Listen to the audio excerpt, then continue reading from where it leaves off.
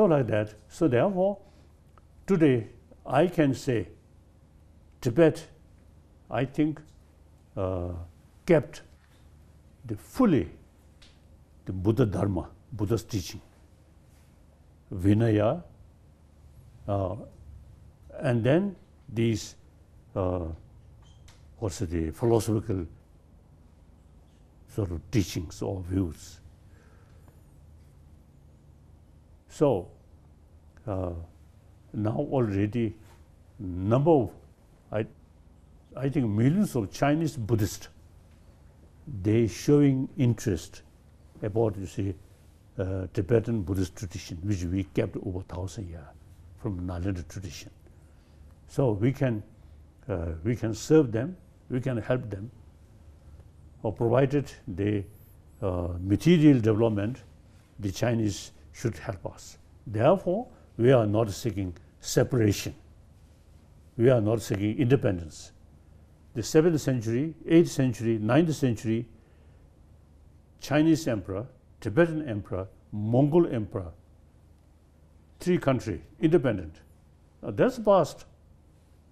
I always admire the spirit of European Union, independent state, but they consider common interest is more important than individual sovereignty.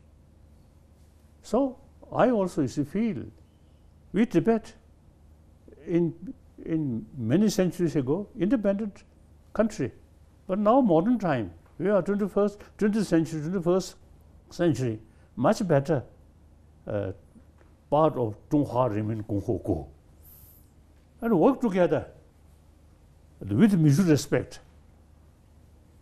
Traditionally, China is Buddhist country.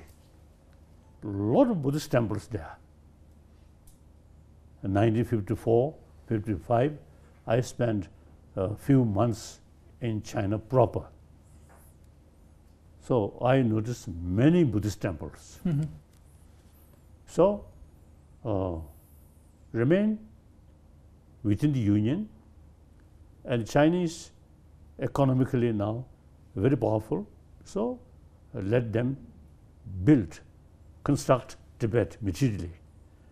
And meantime, we can serve the Chinese people in general, and particularly the Buddhist, Chinese Buddhist, we can. And then certainly overseas Chinese, many overseas, wherever overseas Chinese there, some Buddhist temple always there. And then Taiwan, Buddhism very strong.